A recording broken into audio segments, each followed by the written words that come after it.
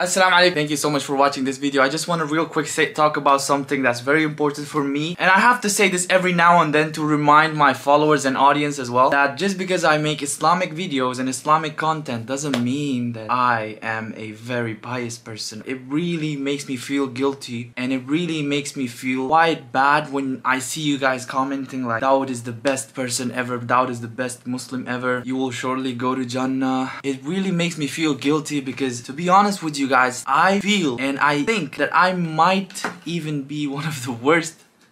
I feel that I make more mistakes than anyone else. I have a lot of flaws in me. It's so hard, subhanallah. I'm only grateful to Allah that He hides my mistakes and my flaws. Otherwise, I would be I don't know what I would do. May Allah forgive me. I'm not saying this to make myself look good in front of you guys. I'm saying this so that you guys know, just because I make Islamic content does not mean that I'm a scholar or a pious person that you guys should look up to my, lifestyle and everything else. I would strongly advise you guys not to look up to me as someone, except for my content in which I am role playing and I'm giving an Islamic message. The reason why I make Islamic content is firstly because I hope for the mercy of Allah, by the grace of Allah, may Allah accept it from me, that it will be one of the good deeds of mine in the akhirah. Secondly, of course, it is a source of my income. Thirdly, because my audience loves it. Everything else just comes after that. I just wanted to put that on the side, and I have to say this every now and then to remind everyone that everything that you see on the screen, everything may not be true. I hope you guys understand me. I hope it's not too complicated. Thank you for watching, guys. It's very complicated